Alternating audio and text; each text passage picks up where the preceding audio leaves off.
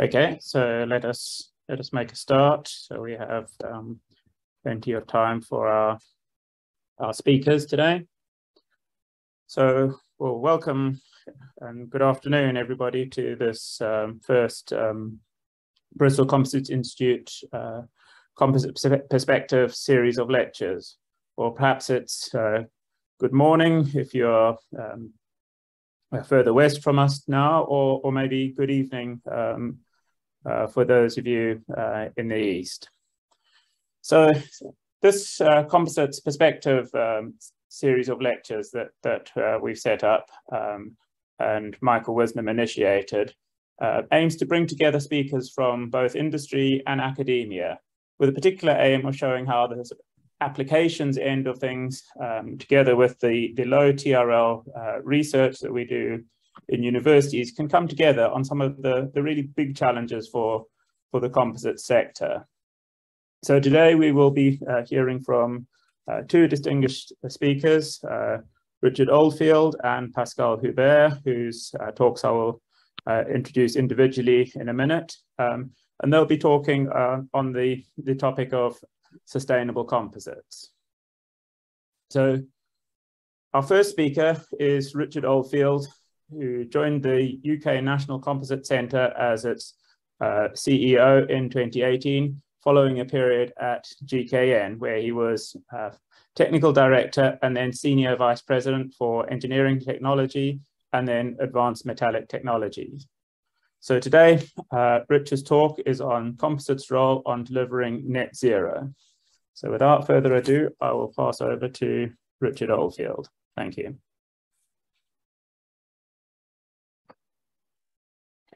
Good afternoon, everybody. Can you just see my screen? Stephen, is that working? Yes, all good. Great. Good afternoon, everyone. I'd like to start by introducing the NCC and what we do. The NCC was set up 10 years ago and is the UK's National Centre of Excellence for Composite Innovation. We sit as part of the UK's network of innovation centres called the Catapults and are a standalone subsidiary of the University of Bristol, and as such work really closely with the Bristol Composites Institute. The Catapults were established in 2012 to bridge the so-called valley of death between academic research and industrial application, with our sole aim being translating research into impact and helping companies with their innovation challenges. We do this across a wide range of manufacturing technology areas, but our particular focus is on composites. And over the last 10 years, we've established significant specialist capabilities and now rank as one of Europe's leading composite innovation capabilities, with over 700 engineers between the NCC and BCI and around £200 million worth of equipment. But today, the focus of the talk will be on the role composites have in delivering net zero. I'm going to address many of the opportunities, but also discuss the critical enablers and challenges that must be solved. But I thought I'd start by saying that the future demand for composites is high. There have been various market forecasts done recently, and they all conclude that composites are due to grow much faster than the global economy, at anywhere between 6 to 9% per annum for at least the next decade. And you might have noticed recently that the US government also designated composites as a critical technology, given its future importance to many sectors. And one of the reasons for this is the role composites are likely to play in delivering net zero. And as you can see from the analysis in the blue table on the right, the source of approximately 3/4 of global emissions would benefit from the use of composite technologies, delivering everything from lightweighting to enable electrification, to high temperature lightweight materials to unlock nuclear, and everything in between. However, to achieve this, it relies on solving 4 key challenges, which is the focus of the talk today. Firstly, bringing new products to market more quickly. The timescales for delivering net zero are so short, development cycles will need to be compressed, lengthy validation timescales collapsed, and regulations evolved much more rapidly. Secondly, current and new products have sustainable solutions. This is a big challenge for composite materials, where their key benefits are also their biggest weaknesses. New materials and processes will need to be engineered to come up with more sustainable solutions for the future. And thirdly, new supply chains for these materials, products and processes will need to be established. And all of this with a keen eye on the full life cycle effects and the embodied emissions footprint of all of these new products and processes. So where are composites used today, and where are they likely to be used in the future? The main conclusion from this slide is that composites grow strongly across the board and link directly to the previous global emissions table, with a critical role to play in decarbonising future transportation, helping reduce the carbon footprint of the built environment, and delivering the energy transition, including a key role in establishing the future hydrogen economy. So let's focus first on the largest sector, the so-called fourth generation of aerospace. Aerospace is due to recover to pre-pandemic levels around 2025, with future demand for aircraft remaining strong, driven by continued increases in the number of people flying in the emerging markets of Asia and Africa, the replacement of the aging fleet in Europe and the US, and new markets opening up for urban air mobility. And to minimise the environmental effect of this growth, a combination of alternative fuel, propulsion, and new aircraft solutions are needed. All of these are enabled by composites. Compounding this, the use is that the largest future market is projected to be for single-aisle short to mid-range aircraft, which are today predominantly metallic. So when these aircraft are redesigned over the next 20 years or so and replaced with a higher percentage of composite structures, the usage will dramatically increase. Coupled with this is the opportunity presented by hydrogen-powered flight. There have been many recent studies evaluating how aviation can reduce its carbon emissions, and the reality is it'll have to be a combination of solutions. Sustainable aviation fuels will be required in the short to medium term, and in the longer term for long-range flight. Electric propulsion will be used for very short-range missions, and with hydrogen targeted for the high-volume short to mid-range segment. Recent studies through the UK Fly Zero initiative and the EU's Clean Sky programme have concluded that hydrogen, either through direct combustion or through fuel cells, offers the highest potential to minimise aviation's carbon emissions. However, this requires major changes to conventional aircraft concepts, aircraft infrastructure, and the global energy supply system for this to be realised. All good news for composites. If we look at the surface transport sector, the story is similar, where the roadmap to decarbonise is clearly defined. In the next decade, petrol and diesel cars will be a thing of the past, and a range of new mobility solutions will be in place. The move to electric cars is well underway, with clear government targets and new products being brought to market almost every week. Composites are increasingly being used to lightweight solutions to offset the weight of batteries and to increase the range and performance of vehicles. Longer range and heavier vehicles are increasingly considering hydrogen solutions, the hydrogen bus, train, trucks, and off-highway vehicles already in service. All of these require hydrogen storage, and you can see from the slide that the current solutions are far from optimum today, with real potential to reduce weight costs and increase the operating envelope. In addition, solutions must be found to create fully sustainable solutions, as it will not be acceptable to simply dispose of this material at the end of its life. It's analogous to the battery mountain challenge facing electrification. Working with BM Longworth and Signet TechSkim, the NCC recently demonstrated the first step in this journey by successfully reclaiming fibres from existing tanks and then using them to make a new pressure vessel. Whilst there's a long way to go from this first step to a fully validated and cost-effective process, it shows the potential to develop solutions of this nature. But perhaps the most significant opportunity for composites to impact the delivery of net zero comes in supporting the energy transition. It's well documented that the energy mix will change over the coming generation, with far less reliance on oil and gas and significantly increased amounts of wind, nuclear, solar, and hydrogen power. Composites have a key role to play in delivering these energy transitions. I'll talk more about wind in a minute, but the other sectors are seeing an increasing use of composites as well. Despite the growth in renewable energy, oil and gas will still have a role to play, and there are numerous opportunities to optimise subsea structures and pipelines that will make the industry more efficient into the future. We've already talked about the demand for hydrogen, but this will need generating, distributing, and storing. The slide highlights the potential of offshore generation of hydrogen and the associated composite infrastructure that would be needed to enable this. Closely linked to this is the need for significant carbon capture and storage if the UK and other countries are to meet their net zero goals. This again needs new composite solutions and updated regulations to be developed. Focusing back on wind as the largest growth opportunity to enable net zero electrification and the production of green hydrogen. The UK currently has the world's largest fleet of offshore turbines with an installed capacity of over 10 gigawatts, supplying about 30% of our electricity. The government has committed to increase this fourfold by 2030 and sevenfold by 2050.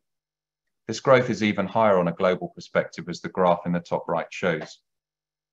This is urgently needed as it coincides with an anticipated surge in the demand to power electric vehicles, heat domestic homes, and to produce large quantities of green hydrogen.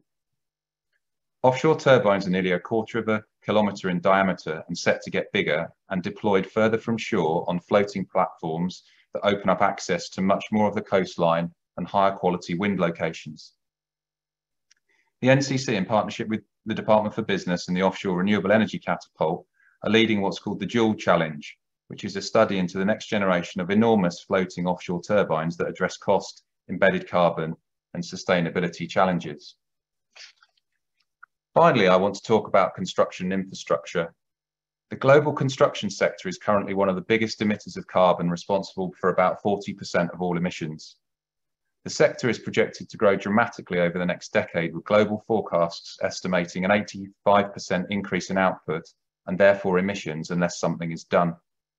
The UK government has set out ambitious targets to transform this critical sector with dramatic reductions in cost, lead times and emissions. This can only be achieved with different solutions and has the potential to be the largest market for composites in the future and provide huge net zero benefits, such as increasing building efficiency, reducing the use of raw materials, the increased use of sustainable materials, increasing life and durability, and many more, as you can see from the slide. And because this sector is relatively underexploited today, with less than 10% of the current composite market, it provides huge potential if the future barriers to entry can be overcome. And just to give 3 small examples of where the NCC is working on solutions in this sector. The first is efficient modular construction solutions incorporating factory-based production and new materials. The second is future infrastructure, new concepts that can lower carbon footprint, reduce costs and extend life. And the third is low carbon concrete, looking at alternative materials to reduce the carbon footprint. And this is only the tip of the iceberg of the opportunities that exist. However, all of these fantastic opportunities to use composites to develop products for the future that will enable net zero to be realised all rely on solving the other 3 challenges: addressing composite material sustainability, ensuring new supply chains are developed, and reducing the embodied emissions. Addressing the sustainability issue first, I don't need to tell you that the greatest strength of composite materials is also their biggest challenge, as they're predominantly derived from oil and very difficult to recycle. Cracking this challenge will be the single biggest enabler to the role composites play in future product development. And as you can see from the slide, this is a common challenge faced across many sectors, with large amounts of composite waste generated over the next generation as the use of composites rises and products reach the end of their operational life. I'm not pretending this is an easy task to fix, but it needs to be addressed, or else the operational benefits of the use of composites in many applications will not be able to be realised. I know that further talks are going to talk more about this, but as you know, there are already a number of existing technologies that can be used and many more in various stages of development. But this will need rapid development of the materials and processes into cost and environmentally effective options alongside policy and regulation to drive change. Just to highlight a couple of areas where the NCC is involved. The first is the Sustainable Composites Partnership with CPI, one of the other Catapult centres, and the second is the ICAST consortium led by the University of Bath. Both of these are looking to tackle various different parts of the problem across aspects of the material and product life cycle shown by the infinity diagram. The holy grail being to identify truly circular opportunities, although initially there are many opportunities for improvement, even if the full cycle options are not yet fully feasible. One of the other key levers is the benefits of working across multiple sectors. One sector's waste is another's feed material. And it's only by considering a total systems approach that many of these challenges can be addressed. Just to look in more detail at the wind turbine example, today blades that reach the end of their lives are placed in landfill. However, this is beginning to change, with bans already announced in 4 European countries, with calls from Wind Europe for a Europe-wide ban by 2025. The graph on the top right shows that we're only in the foothills of this problem, with the first generations of blades only just coming out of service. This expands over the next 30 years, and the University of Cambridge have estimated 43 million tonnes of waste will have been created by wind turbines by 2050. Many organisations are committed to addressing this problem, and the NCC is contributing and leading a consortium called SUSWind to explore and develop the solutions for current and future blades. This leads directly into the next challenge and the need to develop future supply chains for the whole value chain. The first issue is the availability of carbon fibre, where JEC forecasts a shortage over the coming decade unless the supply chain is expanded. It's critical that this expansion is in a low carbon system to minimise the environmental impact of the expansion. Locating this close to use to minimise transportation emissions is also a key consideration. This leads to an opportunity to reshore manufacturing, or greenshore as it's being termed, and more to come on this later. Picking another example, if the use of hydrogen expands as is forecast, then the demand for carbon fibre for tanks increases as the graph shows. The rest of the supply chain would also have to follow, with tank producers, equipment suppliers, test facilities, etc., all seeing dramatic increases. This also provides a huge need for future recycling supply chains. This is a current map of the composite recycling capabilities and the level of technical maturity represented by the TRL scale on the right, and you can see there are many gaps. You can see from the chart in the bottom right that for mature processes, there is no UK supply chain, and for emerging technologies, there is still work to do. All of this would need to be dramatically scaled up as the requirement increases and new technology solutions are developed. This is a particular gap and opportunity in the UK, but also in other countries, to develop future supply chain solutions, with companies now starting to develop capabilities in this sector. But throughout all of this, we must consider the total embodied emissions and look to optimise the whole of the value chain from a net zero perspective. It's not only through the improved operation of products, benefiting from the use of composites, but how we recycle and reuse them, but also through optimising the total embodied emissions through the development of manufacturing processes. These graphs show the UK consumes more emissions than it produces, i.e. it's a net importer of emissions. However, these are rarely accounted for, which you can see on the chart on the right, which shows UK manufacturing emissions have declined over the last 30 years, but overall manufacturing emissions have remained relatively flat, implying that the improvements have been mainly achieved by offshoring manufacturing. It's in fact estimated that roughly 90% of the UK's emissions associated from manufacturing products come from outside of the UK. This is even worse if the new location has worse manufacturing emissions than the UK, with higher carbon energy supply from coal-powered fire stations and less efficient manufacturing processes. To explore this a bit further, it's worth investigating where these emissions come from in the product development chain. This model and analysis was performed by the University of Leeds, and I've just picked the example for aerospace, although many more have been evaluated.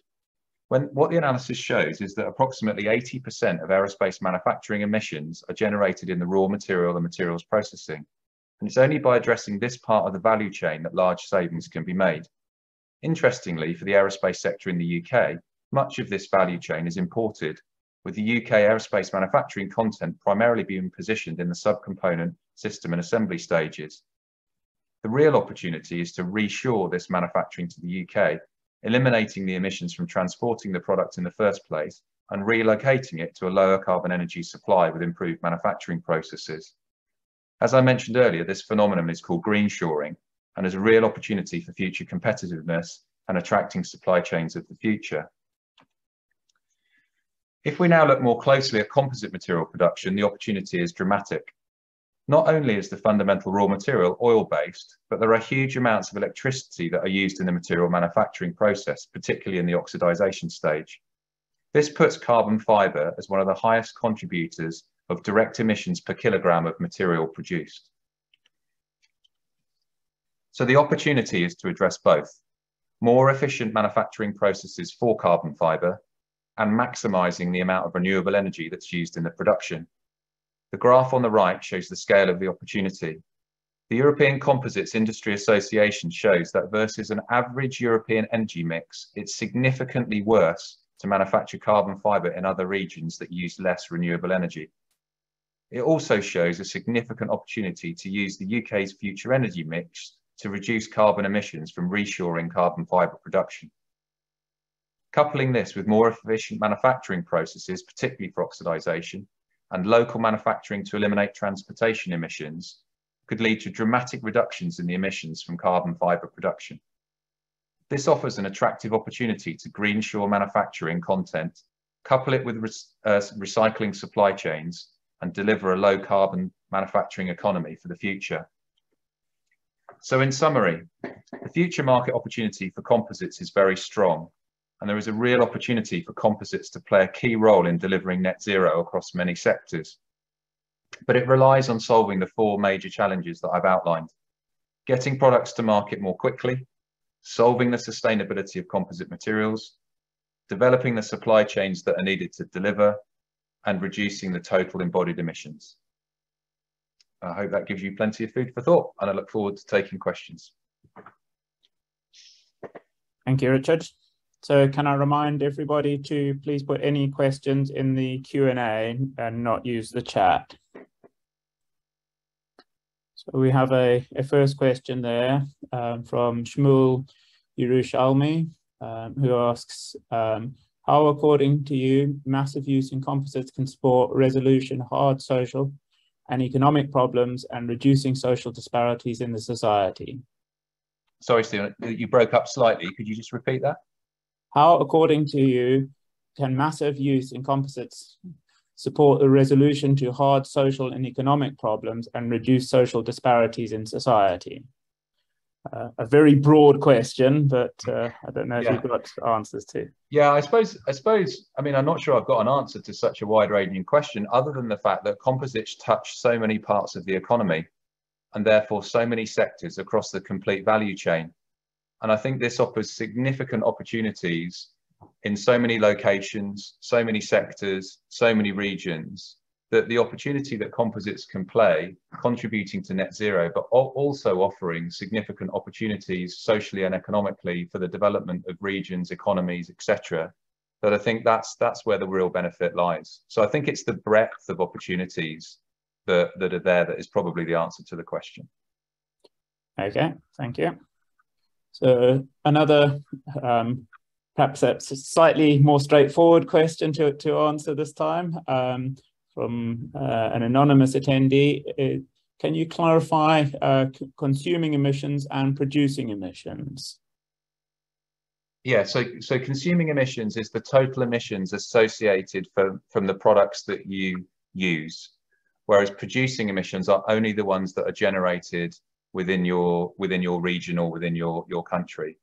So that means that the total emissions is everything associated with the products that we consume, in this case in the UK, but for all countries, versus or compared against the actual number of emissions that are created by the production in the country. And what you can see from what I presented for the UK, we're a significant net importer of emissions.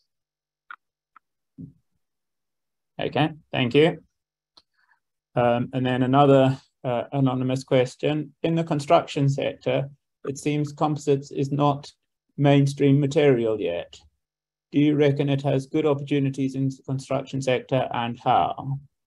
Yes, I think it's the biggest opportunity from a scale perspective that composites can play, and it's on many levels. And the chart listed all sorts of areas where composites can play, but probably more significantly, not only in the operational performance of buildings and infrastructure, but also in the use of sustainable materials and the ability for it to be part of that infinity diagram that I put up that shows that actually construction infrastructure there's a huge opportunity for construction infrastructure to play a very significant role using materials reusing materials that have been used in other sectors. So I think there is a huge opportunity. It's expanding in different parts of the world at different rates, but I think huge opportunity. And with the growth that's coming, I think it's a massive opportunity. Could you perhaps just expand on that a little bit? Because often we associate composites and their sort of role in net zero as lightweighting of transport, but in the construction sector, one doesn't immediately think of lightweight buildings. So how is are there specific examples that perhaps in terms of how the construction the weight sector benefits can translate to construction? Yeah, and some of them are indirect, Stephen. So some of them are more energy efficient buildings, expanding the life of the built infrastructure, which means you use a net less materials over their life, the ability to use sustainable materials more effectively, the ability in the built environment to use materials that have been relifed or reused from other sectors. So there are many, many, many different ways where composites can contribute either directly or indirectly to improving the environmental footprint of the built environment. And I think and whilst some of the benefits might be indirect, the scale of the opportunity is so high that the overall benefit could easily be higher. Okay, thank you. And there's time for just one last question that I'll go to Naomi, who asks, do you reckon there will be a worldwide ban on wind blades going into landfill, or is it only certain countries that this will be applicable for? I guess that's heading towards, will we be offshoring at some of our waste that we can't recycle in the future, perhaps? I suppose the indirect answer to the question, and it's really the challenge that I'm posing through this talk, is unless we solve those 4 problems, you will see over time regulations expanding and being increased. It will clearly be led by different parts of the world with different, in different parts of with different priorities. But overall, I think we will see use restricted, regulation increased, unless we can solve some of these problems. Okay, well, I think that's a good note to draw things to a close and move on to our second speaker, Professor Pascal Hubert. Thank you, Richard. So, as I said, our second speaker is Pascal Hubert, who is Director of the Research Centre for High Performance Polymer and Composite Systems at McGill University in Canada.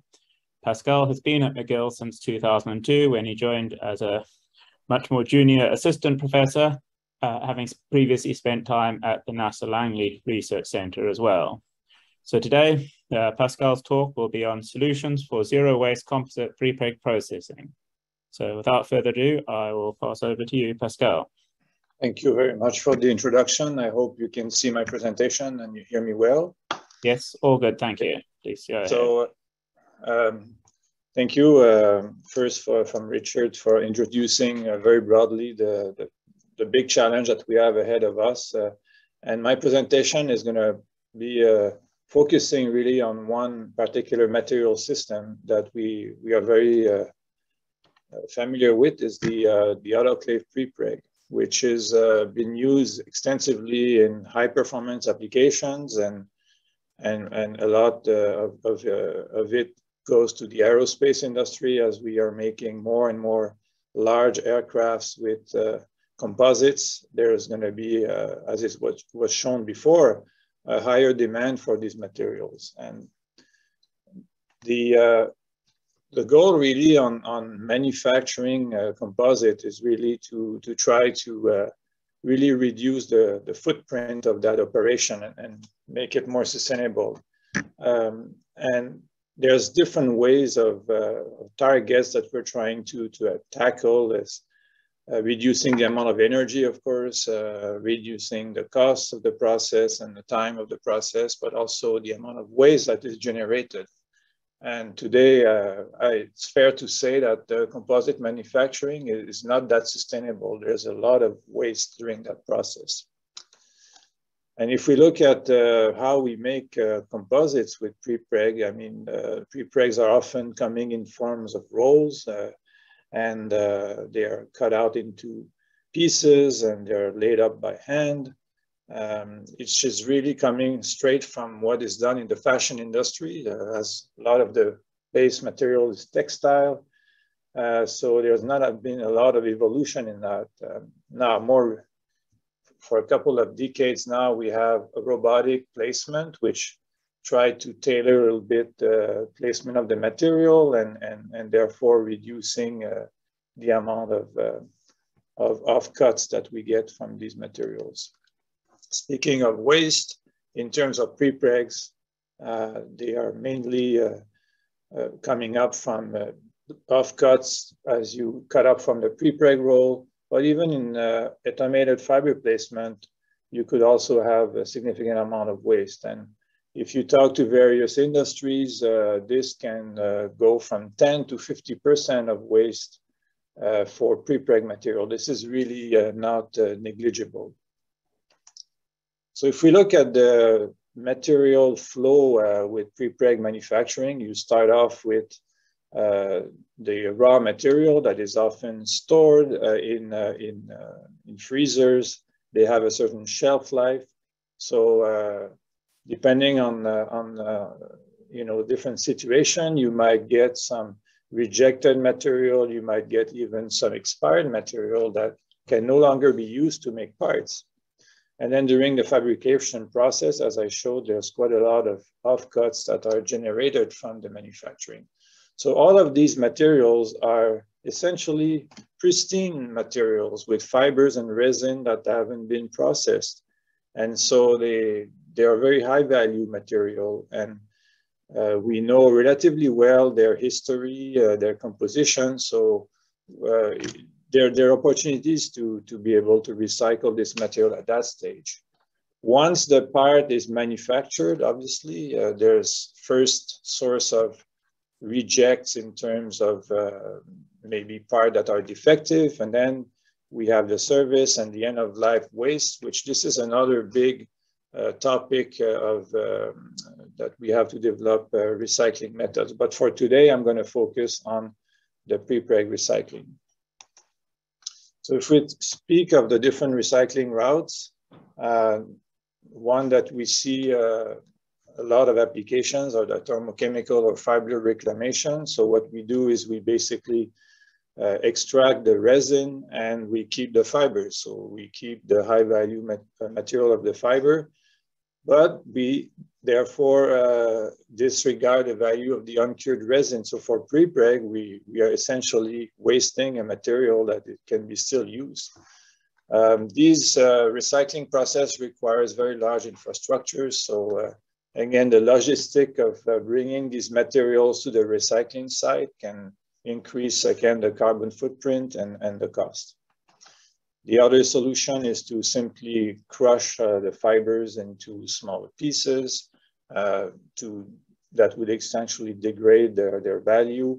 They will be used as fillers. So again, maybe losing some of the capability and the performance of these materials. As you have to remember, they are very high performance material to start with. And finally, incineration is only there to capture the energy of the material, and we can consider that as recycling. So let's say if you want to take your prepreg material and chop it up into little pieces and make a part using compression molding, which is kind of attractive because as these offcuts have odd shapes, it's quite straightforward to put them into small chips and process them. If you do this directly with the prepreg, you might have a lot of problems, and you have often defective parts with very poor quality. And also, as these materials have been engineered to be cured in a very long process cycle in autoclaves, you'll have to cure them for a long time. Also, they are hard to handle, they are tacky in their raw form. So it's going to be very difficult to make these materials. So there's something that has to be done to recycle these materials. And if we look at the fundamental cause of these poor qualities, that if you look at the autoclave prepreg, there's been engineers really to flow by percolation mode, as you need low viscosity resin and to completely wet the fibers. As in compression molding, you want to have a material that flow like shear. And they typically have this behavior when your viscosity has a higher your resin has a higher viscosity, and these processes have very short time. So the goal will be to try to get the material from an autoclave behavior to compression shear flow behavior.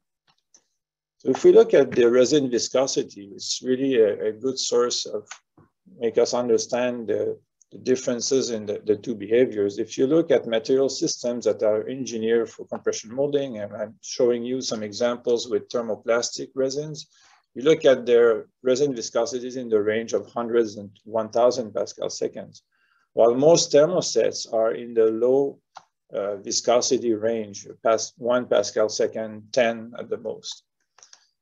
Now, if we look at the viscosity as a function of degree of cure and temperature, we can see that with thermosets, we can have a wide range of viscosity. And if we look at the particular range of interest, which is 100 to 1,000 Pascal second, you see that it is possible to bring the thermoset resin in that range by playing with the initial degree of cure of the resin system. So this is really the rationale for developing the recycling system that we would like to propose. To better understand the impact of resin viscosity on flow, we can do a small 1D flow compaction experiments where we take the prepreg and we place it into a mold and we just excite the flow in one direction. And if we change the initial viscosity of the resin, we see clearly that as we increase the viscosity, the material will flow in different ways. It will deform to different magnitudes. And if we try to track that deformation by measuring the shear flow of the sample, basically by taking a picture of the volume fraction of the fibers, and we can see that near the edges of the sample, the volume fraction will drop, and we can take a threshold of about 20% fiber volume fraction to determine the length of the deformed prepreg. We can now plot the shear strain as a function of the resin viscosity, and we see some interesting behaviors that at low resin viscosity, as expected, we get very little shear strain. So the material mostly flow by percolation. But then if we go to higher viscosity range, then we start to see some very significant shear strains, meaning that the material now behaves like a very viscous material. And if we look at a range of 200 to 300 Pascal seconds, we see that it's a good compromise between not significantly advancing the material and still having a high viscosity high enough to have the right flow mechanism.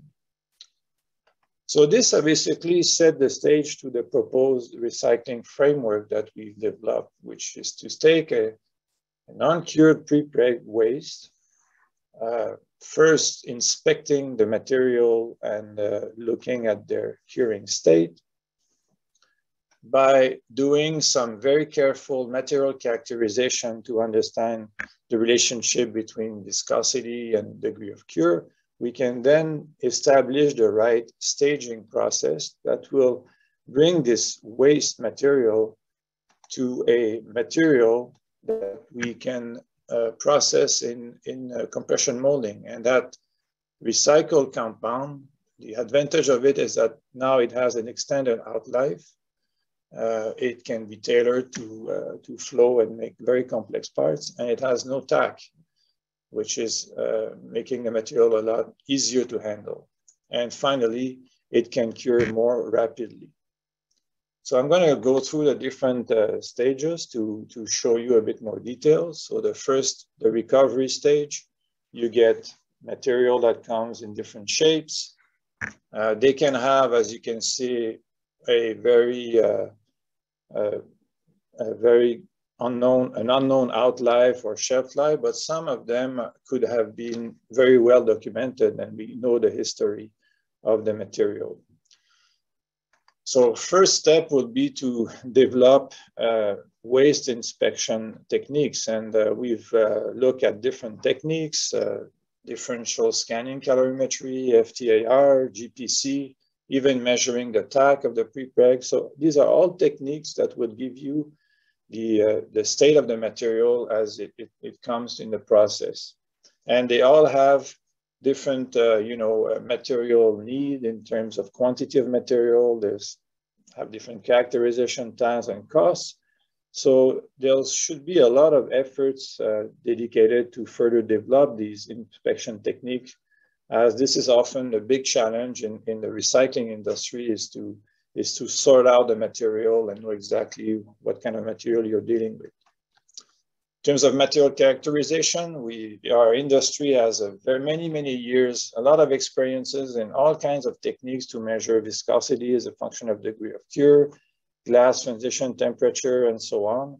So this is very important that we do this to further fully understand the evolution of these properties with different temperature and curing conditions. So the staging process is explained here. So again, I'm showing this graph of viscosity as a function of degree of cure. So the incoming material is usually engineered for the autoclave process. So it has a very low viscosity to start with and very low degree of cure. If one would like to process it so that it has a higher viscosity, that would require a very long time to cure, because the material is not going to be cured at a temperature high enough. So really the trick is to move this material into the range of viscosity that is of interest for ensuring that you have the right flow mechanism. And that's by staging or advancing or C-staging the material to a higher initial degree of cure. So this is accomplished by essentially subjecting the prepreg to a temperature cycle in an oven, or even different type of heating source can be developed, infrared and so on. And once you get the right degree of cure, the material can be cooled down rapidly. And at room temperature, then the material will be essentially vitrified and can be easily stranded. And that's another problem. If you try to strand pristine composite prepreg, it's a tacky material. You're going to gum up completely the stranding machines. But with the staging process, the material can be more easily stranded. Then it's the molding process. So to show a little bit what can be achieved, I'm showing here two geometries that have complex features. A multi-rib panel, a compound T-bracket, where you have these very complex features. In order to help us tailoring the right staging and curing process, again, with the knowledge of the material curing behavior, we can establish these processing maps of cure time and cure temperature. And we can see ISO lines of final part glass transition temperature. So if you want, let's say, to cure at 140 C and a cure time of about 45 minutes, we see here that it would require a material that is staged at about 49 with a TG of 49 degrees Celsius. So with that, we can then take the material, stage with the right initial TG or degree of cure, and we can see here that the process is simply of applying pressure and temperature, and then we maintain that temperature for the time required to fully cure the part. And this is the type of part that you get with very good features, good surface finish. You can make very complex parts. Material really flow well. To demonstrate, if you try to do this part without staging the material or just taking the prepreg right off the rolls of the offcuts without just as it was, you would get a very ugly part, as the material does not have the right capability to flow. And by staging it, you can see that you achieve very good quality. Now, there's also some issue that can occur. For example, the packing film that we have on prepreg, if it's not completely removed, you could have again, trap backing film in the system. So with any recycling methodology, there will be impurities. Also, for complex parts, you have maybe features like knit lines, things like that, which is typical of trying to make net shape parts, but that is true for any short fiber composite systems, and that has to be taken into consideration in the design. Now, in terms of material properties, obviously the process is going to, you're not going to get necessarily the same properties as pristine material, but by comparing the properties of this recycled compound with existing discontinuous fiber composite, we see that they are quite comparable. Maybe you see that the tensile strength is lower, but you have also to look that the fibers have been also cut to a shorter length, so that plays a big role in that properties. We've also looked at the toughness of the material, and again, it maintained this toughness to a good level. So obviously, one would not design necessarily a part that has the same property as the virgin material, but there's still a lot of applications where this compound can be used. So really, in conclusion, we can really propose a solution for using these waste material by really targeting the right viscosity of the resin. This is with the knowledge that we have with these materials, and that can be accomplished without adding any additives to the system. And we see that it's very important to understand the relationship between the different parameters that are involved in the compression molding process, so such as mold closure rate and viscosity. And there will be variations in the pre-preg degree of cure, and this will have an impact. So it's very important to develop the right inspection techniques to really address those variability. And again, as I said, we have material properties that are quite attractive and therefore can open the door to applications of this material. Now, there's some challenges, obviously, as said before. There's a wide range of chemistry, material systems, and so on. And this is true for any materials. When you try to recycle them, you have to deal with the mixing of all of these different materials. So there's still a lot of work to be done in that.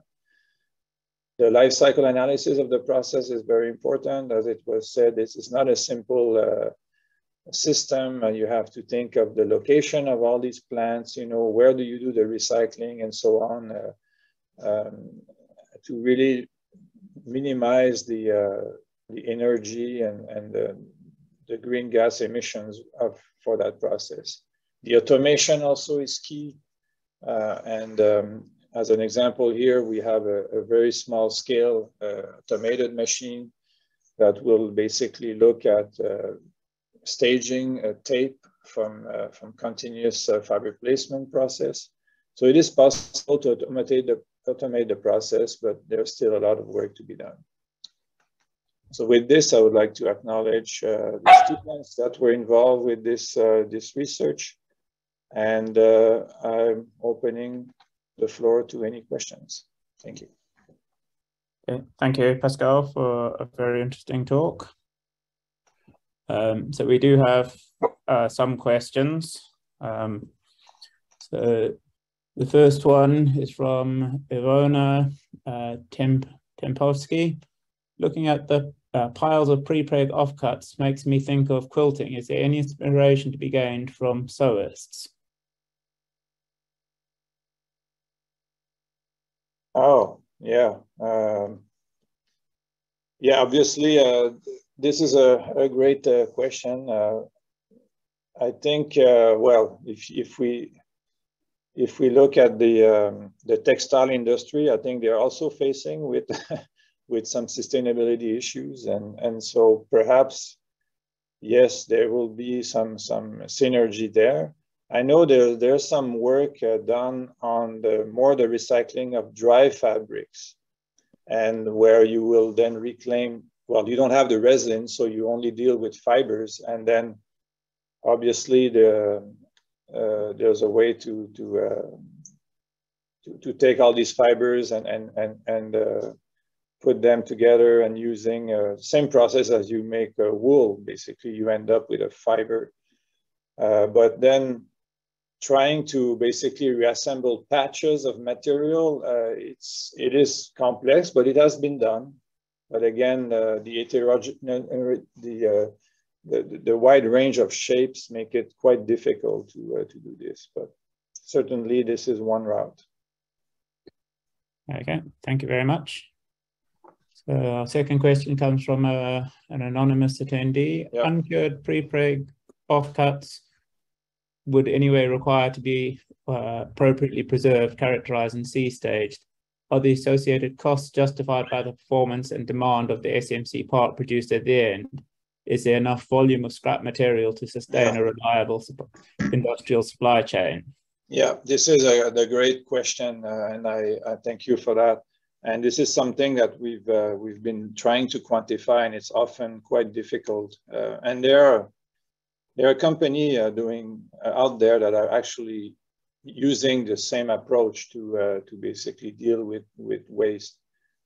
So yes, it's the economic impact and all of that will have to be completely studied to justify this, because often, you know, big users of prepreg are not necessarily interested to use the material in their scrap into their own product. So it's not an easy question to answer, but obviously the economic impact of that will have to be studied.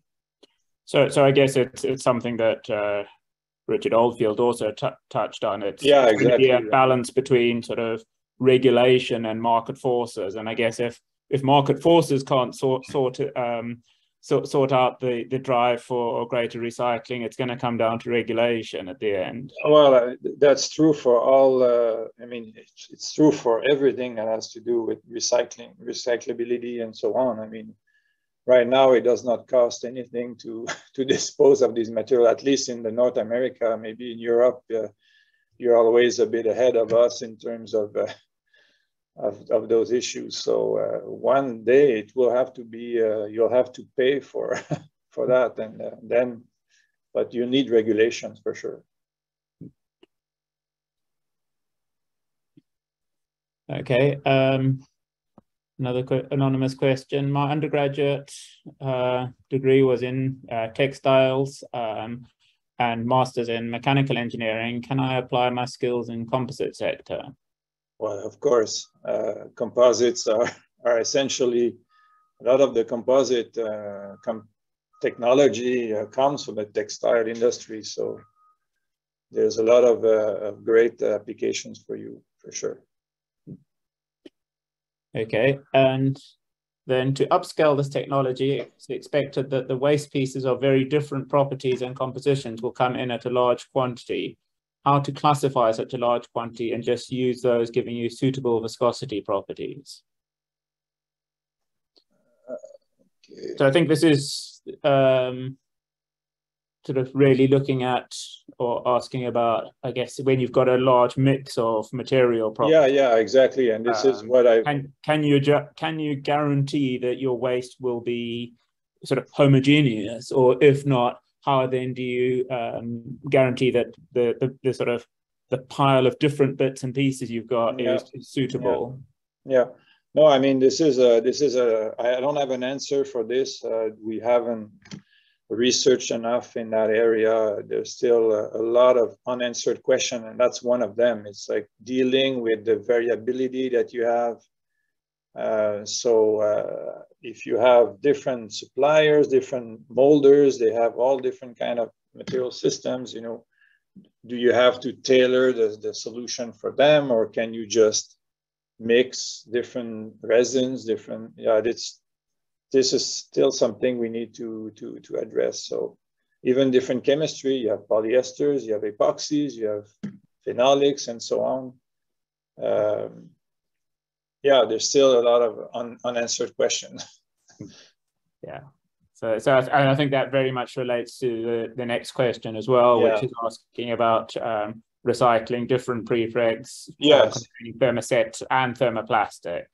so of course, thermoplastics can be a bit more straightforward to recycle, and we've demonstrated that you don't necessarily even have to do much. You can just chop the material up and then remold it, and it works relatively well. And there's also, you know, a lot of research on new resin systems that you can essentially depolymerize and reuse and so on. So there's a lot of very innovative solutions that are coming in terms of materials that are being re-engineered. But the problem is that a lot of the aerospace industry, they use resin chemistry from many years. They haven't changed much, as it costs so much to certify new materials. So we have to find solution with these classic materials as well. Yeah. So I think I'll just jump into the question at the end on the Q&A, which is about directly relates to that in terms of replacing some conventional resins like epoxies with polyurethane. Yeah. Is it a good way in terms of sustainability? Yeah, well, this is it. But again, at the end of the day, it comes down, like if you think of certain industry, like the aerospace industry, which is heavily regulated, they have a very long process of qualifying materials. Changing a material is huge cost for them, and but then there's also the big push of the urban mobility. You'll see a lot of these smaller companies that are popping up, and they need a lot of composites in their applications, and that will require new resin systems. And so perhaps there's a window to introduce these next generation materials. And I know the big people like Excel, you know, Solvay, and all of these guys, they work on these more advanced resin systems, greener resin systems as well. So yeah, there's definitely some new technology that will come. So it's not going to happen, I think, in a year or two, as I think Richard showed as well. It's going to take many years to transition to a more sustainable, but we have to find solutions today. Indeed. So with that, I think that brings us to the end of time. I'd like to thank Pascal Hubert and Richard Oldfield. Very much appreciate you coming to join us today and share your Composites Perspectives. I think it's been a very nicely balanced set of talks between the industrial pull and then some much lower TRL research, which doesn't yet have enough market pull. We've discussed some of the market forces and the economics, but I think without this low TRL push from us academics, there's nothing in the pipeline that industry can pull on. So I think we've shown how there can be good balance between industry and academia to answer to some of our big sustainability challenges. So thank you very much to both of you. And thank you to our over 100 attendees. Nice to see such a good attendance. And I will just finish off by noting that the recording of this session will be available on the Bristol Composites Institute YouTube channel. There's a link in the chat. And also the next edition in our Composites Perspectives lecture series is on Monday, the 12th of September, later this year, at a slightly later time of 4 p.m. And that's going to have Dr. Tia Benson-Tolle from Boeing talking on composite circularity and recycling, along with Professor Ian Hamilton from the NCC and Bristol Composites Institute talking about hyperdiff, a new route to produce sustainable composites. So thank you everybody for joining us, and thanks again to our speakers.